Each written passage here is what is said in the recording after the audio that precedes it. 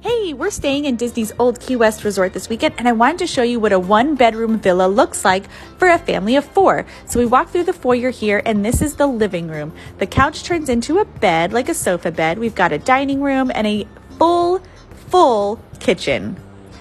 Follow me down the hallway, and then you're going to see we've got a laundry room. You've got all your cleaning supplies, laundry soap. They provide an ironing board, and a laundry basket. Oh my gosh, they have a soaking tub. These bathrooms are ginormous. They've got a vanity, then you go through another door and you've got the toilet, the shower, and a whole other vanity.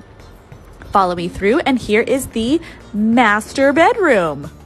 FYI, you got to book through David's Vacation Rentals. I saved 50% on this room. Oh, I almost forgot the balcony. And check out this view. It is to die for. How magical.